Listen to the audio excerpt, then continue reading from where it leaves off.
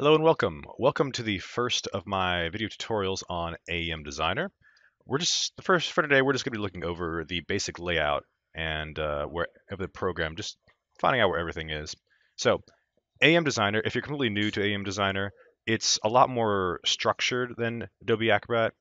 Um, it is a program that is completely designed from the ground up for making advanced adaptable dynamic forms, and as such, there's a lot more panes, panels, palettes, a lot of those things to make it more conducive to making a detailed form. That being said, currently we don't have any documents open. When we do open up our PDF form, it would appear in this gray area in the middle. On the left-hand side, actually, let's open up a document right now. So this is just a pretty basic form that I've opened up right here. And let's take a look at all the panes one by one. So on the left-hand side, we have our hierarchy.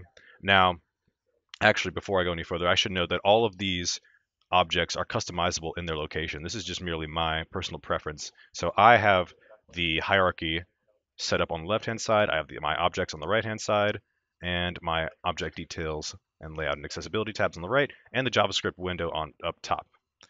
Now, what is your hierarchy?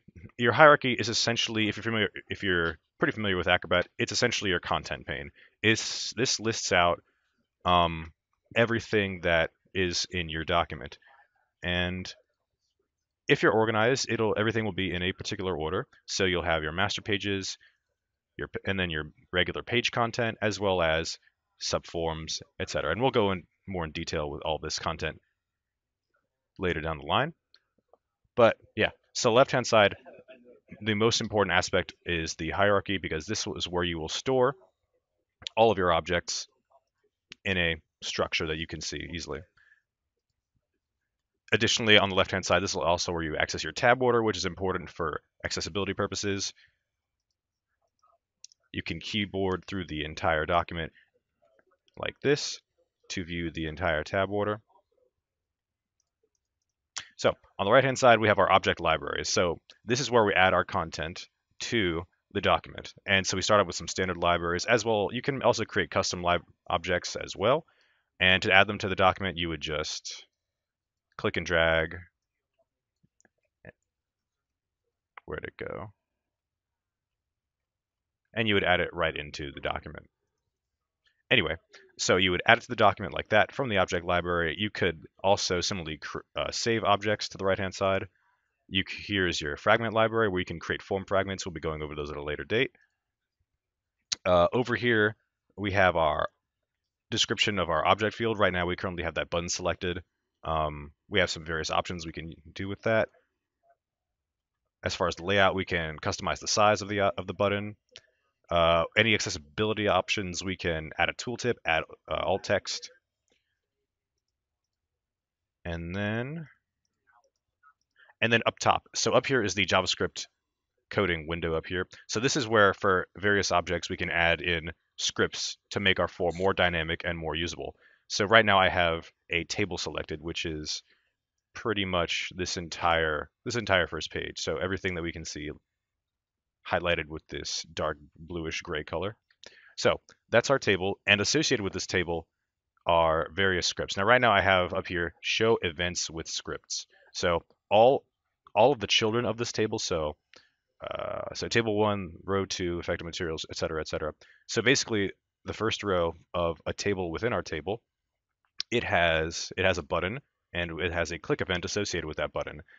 So basically, this long line over here, this represents this plus sign button. So this add button is nested underneath the form, underneath the first page, underneath the first page's subform, etc. And associated with that button is this command. I'm not going to get into JavaScripting today, but basically you can, even from the first table in this, even if you have the table 1 selected, from this view, you can view all of the associated objects, associated code, all of the objects under that table that have JavaScript associated with it from one main area.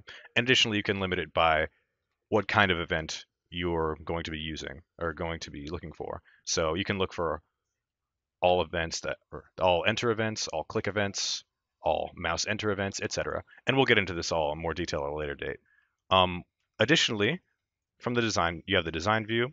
You can also go into the master pages. So the master pages is where you would see content across multiple pages. In this particular document, we don't have anything in there. Lastly, we have the preview PDF pane, or the preview PDF tab.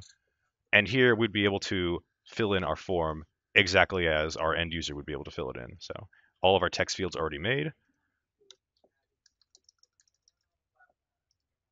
And of course, one of the most popular features of AEM Designer is the fact that you can have expandable text fields and you can dynamically add and remove rows from tables. I find those to be very useful features, and we'll be going over those in more detail at a later date.